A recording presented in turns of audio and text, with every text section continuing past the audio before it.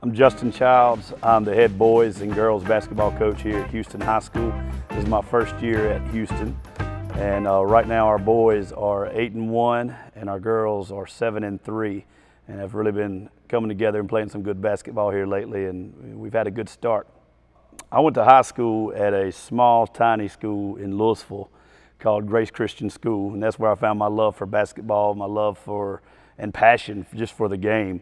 My high school coach was Jason Morgan, and he is who just motivated me and got me to want to get into coaching. He made a huge impact and difference in my life, not just as a player, but as a young man, growing into the man I am today.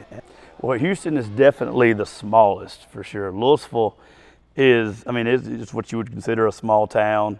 You know, and I grew up there, but there's also 5 schools in there. We had plenty of restaurants and stuff, and there's just a lot of, Houston is just very small and compact. Okay, all right. Give me a red out here in a 2-3 zone. I would say my coaching style is to kind of play under what we like to call controlled chaos. All right, let's go.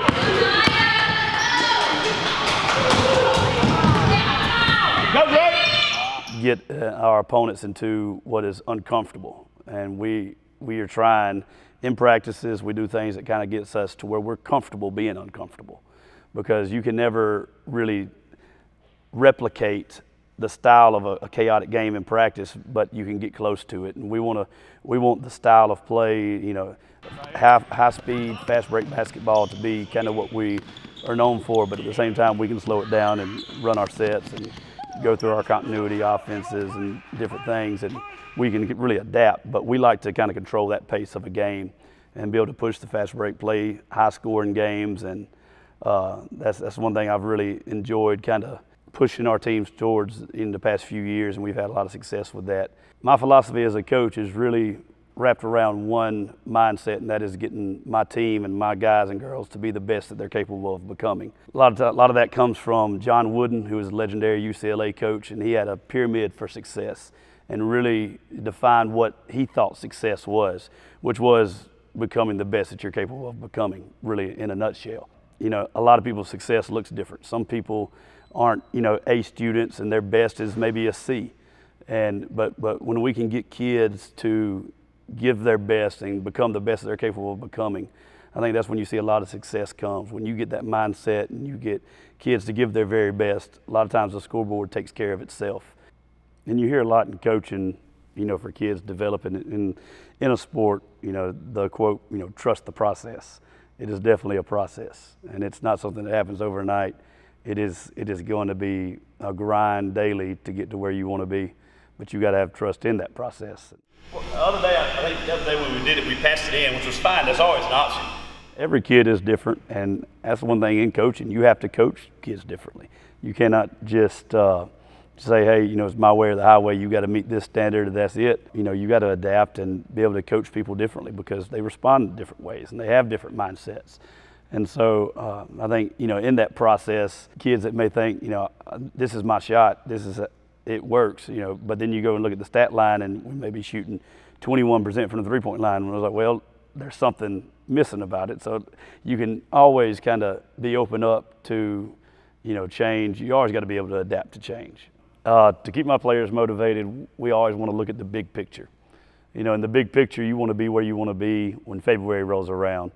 And, you know, it is easy. You know, we've had an 8-1 starting boys, a 7-3 starting girls. It can be really easy, especially as teenagers, to get complacent and to think you're where you want to be. But you have got to always, you know, present every opponent, every, you know, stretch in the schedule like it is going to be their next test, and there's always going to be somebody better than you somewhere. And you've got to always have that hunger every day to come into practice to get better. And if we also kind of go back through that philosophy of keeping the mindset of giving our best. And our best is never just being good enough. You've got to always strive to be great. And a lot of times that comes from, you know, in keeping players motivated, you also kind of got to motivate towards your team captains. We have 3 team captains that I think do a good job of keeping people in line and that are also leaders on our team. We have a sign up in the locker room that says, bad teams, nobody leads. Good teams, coaches lead. Great teams, players lead. Good. Good. All right. Down here, Red. That's Red up over here. Free throws, 2 grade zone. Step up there, step up there. As far as like off-season expectations, we know that championships are won in the off-season. They've got to have something that starts. When it's off-season, it's not really an off-season. You've got to be working towards what you're headed for the next year, and to be able to kind of keep them motivated to do that. And every rep that they're doing in the weight room, every drill we're doing with cones and the ball, just different things that may seem minor, and we go back to those little details. They're building up, and they're pieces of the puzzle that are going to fit to be successful the next year. And we've got to keep that in the front of our mind of what we're working towards in the off season. So our best attribute on our men's team is that we are very stingy on defense, and that's one thing we want to pride ourselves in doing. We're not where we want to be yet, but we have held our opponents in the 30s in most of our games early on, and that's what we're wanting to do. We always have 10 goals that we set every game. And they get a scouting report. Each team has 10 goals, and one thing that we always harp on is those little details. But if we get 7 of those goals, we've always, and since I've been doing it for the past 7 years, we've never lost a game when we get 7 or 10 of those, 7 or better of those goals. Hands. We're going to get the jerseys out. Let's go. Put her over there, Lexi. Trevor there. Go push. On the girls' side, our best attributes, I would think that we try to control the pace of the game. We try to play a little bit slower in girls. We'll push the floor a little bit, but we try to play more half-court possessions because that's where we're better at. And, we try to slow teams down in transition, but also kind of speed them up in the half-court to kind of get them to make mistakes, not be able to set into their offense. And then offensively, we're more, I'd say, offensive set-oriented in girls. And whenever we play a half-court game, we're pretty good at executing. We just got to get better in transition and being able to play a full-court game. Especially when defenses extend to the full court. We've had a little trouble with that this year, but I think that's one thing that we have definitely made a focus in practice to work on. One of the biggest challenges I think we've had on the men's side is that we went through a cold streak for a few games to where we were shooting in the teens or 20% from three-point range. We were taking a lot, but we weren't making a lot. We make them in practice. And so one thing is to always kind of continue to be like, you trust in that, they're going to fall. You got to have confidence in what you're doing. You got to believe that shot's going to go in when you take it. And it's finally, what has been a weakness has finally turned into a little bit of a strength. The other day we made 10 threes in a game against Bruce, and which was a lot. It was a big confidence booster going forward, especially in the region play. But I think we've done a lot better being able to score outside of the paint recently, and that had been a struggle for us earlier. On the girls' side, one of our weaknesses and things that we need to improve on is being able to handle pressure. Whenever teams get up in our face, and being able to make good passes away from traps, and be able to be where we need to be in those gaps, and just be able to do the simple things. Sometimes basketball is really simple if you think about it. You need to be able to pass the ball accurately, you need to be able to catch it, you need to be able to make shots. And no matter what we put them in offensively or in a press break and stuff, we still got to be able to execute those actions, be where we need to be, and execute the simple things. And I think that's one thing that we've kind of struggled at, but we're getting better at it. And but that's definitely been a weakness of ours so far. And I think we excel in the half court, and we've kind of struggled in the full court situations. Well, I know our outlook this year, I am coming in as the first year coach here. The boys and the girls both won region championships last year in 3A and moved up to 4A this year. And both teams lost. The girls lost a significant amount of starters and players, and the boys lost a significant amount. And the boys, I think, were 20-6 last year, made a run to the third round of the playoffs, and lost a good bit. I think lost 4 starters. But one thing about our team is that we have guys, and it's about Houston. We have guys and girls that are capable of doing things. It's a next man up or next woman up mentality. We've had guys and girls step up and fill those spots. And so our outlook this year, even when losing a lot from the team last year, has still been confident. And we expect to be able to compete. And one thing with our men's team right now, we're very balanced. We had the other night, we didn't have anybody score more than 12. But we had 7 score more than 8. So everybody was either 8, 10, 11, or 12. We were pretty balanced, and that makes you really hard to defend. when you don't just have one person standing out. And so I think even with the outlook of losing a lot of people off last year's teams, you know, we've had some girls and some guys step up and fill those roles very well this year and have done a good job taking on that new role from where they may have been a supportive player last year to, you know, somebody that steps up and leads and makes things happen this year. And we have to adjust, but the biggest key is make sure your kids believe in what you're doing. A lot of times, you know, as their head coach, if I believe in it and I'm confident in it, they see that and they feed off of that. And they'll be confident in that too.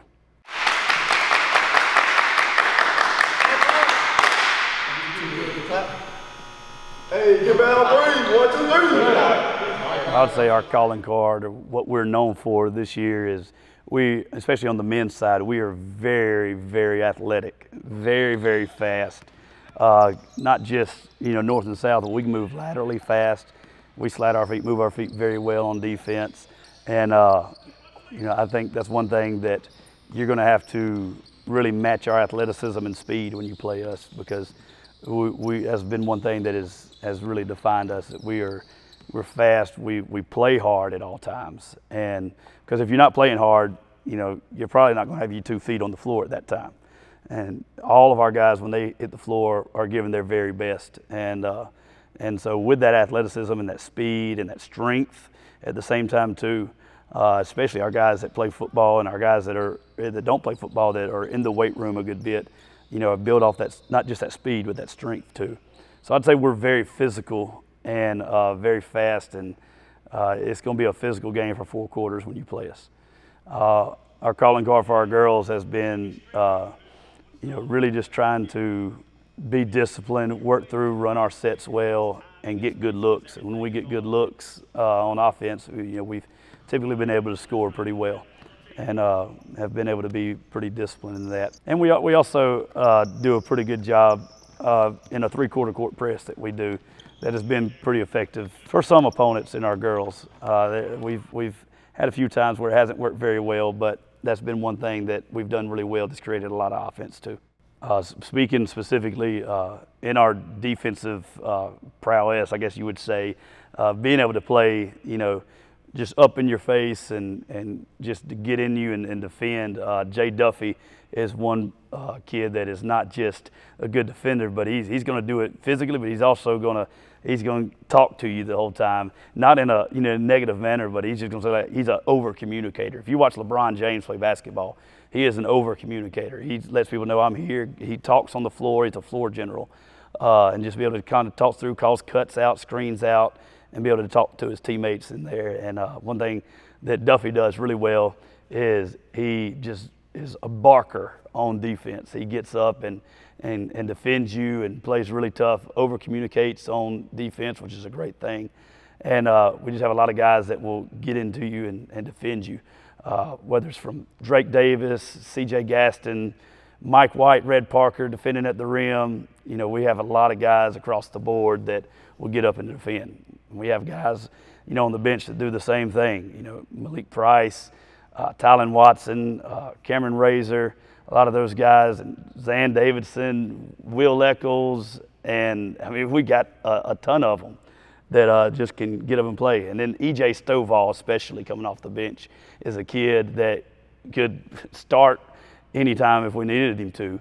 But he in particular will get up and defend, get up and block shots, affect possessions, be able to deflect passes here or there, and just will get up and defend too. I mean, I'd say, you know, I mean, I named everybody in our top 11 rotation. They are solid defenders, and they all have that mindset. And they do a great job just aggravating opposing offenses. I do want y'all to watch y'all's films the other night, because we talked about a lot of missed opportunities, right? A lot of opportunities. I think some of you have watched the film, some of you haven't, but I think it's good for us to watch it together. All right? So I'd say Calhoun City over the past few years has been a big rivalry. I know they've had a rivalry with, you know, Okolona, Holka, and just kind of the teams right here around in this area. But I would say Calhoun City is usually a pretty big rivalry. And one of our best players this year, a starter, senior starter, C.J. Gaston, has played for Calhoun City the past 3 years. He's originally from Houston and moved back last year. So that made this year's game a lot of fun because he's playing against his old guys, and and everybody knew everybody because it's just 15 minutes down the road, and it was a lot of fun to play in that game. I would say my favorite sports movie actually is Friday Night Lights, the movie. It's a football movie, and I'm a basketball coach, but I love the movie Friday Night Lights, the TV show also. But as far as sports movie, just the dynamic of that team and everything in that story, which is a true story, and but there's just special time, and they end up losing that game at the end and stuff. But just the emotion that's captivated in that movie, and the experience of a sports team, and everything that is involved in, and just the outside looking in, and it's just a great movie. And even like when Tim McGraw's character gives his state championship ring to his son after he just lost it, in the state championship game, is always pretty special, and has always been a big scene for me that I've enjoyed from that movie. But that's probably my favorite for sure. My favorite college team is definitely Mississippi State. Graduated from there, grew up just 30 minutes from Starkville. Lucky enough to have a player that's played for me that got to go on and play at Mississippi State, and be an all-SEC player, and now with the Miami Heat organization. And so I'd say one of the differences in coaching boys and girls are very detail-oriented. They want to do things exactly the way it should be done, where guys can kind of just be like, sometimes they're just tempted to do that. We're just stubborn naturally as guys, but the girls are really detail-oriented in everything they do. They want to do it specifically the way it's supposed to be done, and it's just they're really good at routines and everything, and that's been a joy to be able to coach. Everybody will dress tomorrow, all right? Now, I'm not gonna make a habit of this, but everybody's gonna dress tomorrow, so make sure we all got our grays, and I'll get the shooting shirt to everybody else tomorrow that doesn't already have one. All right, y'all got any questions on that? I would say the thing that makes a great coach is you've got to have passion, and you've got to care and love for the kids that you coach. If they know you care about them, that you love them, they will run through a wall for you. I know that because I would run through a wall for my high school coach. And when kids know that you care about them, not just as a player, but for who they are, and you want them to be successful, not just on the court, but off the court and in life, as a husband, as a wife, as a father, as a mother, and they know that you care about them, they'll give their very best for you. And so one of the biggest things you've got to have in coaching is you've got to be able to show, not just tell them, but show them that you love them, that you care about them, and that you're in it with them. And I think when they know you care, they're willing to do their very best for you.